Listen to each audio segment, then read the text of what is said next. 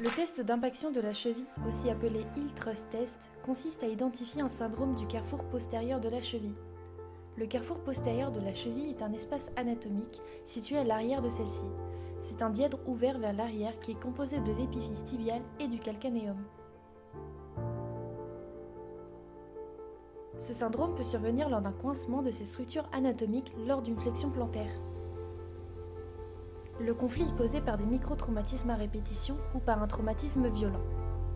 Le test va chercher à reproduire la douleur en effectuant une compression des structures postérieures. Il peut être réalisé de deux manières différentes. En installant le patient en bord de table, genoux fléchés à 90 degrés et jambes pendantes. Le kiné en position de chevalier-cerveau empaume le calcanéum d'une main, l'autre saisit l'avant-pied au niveau de la face dorsale afin de réaliser une flexion plantaire passive de cheville.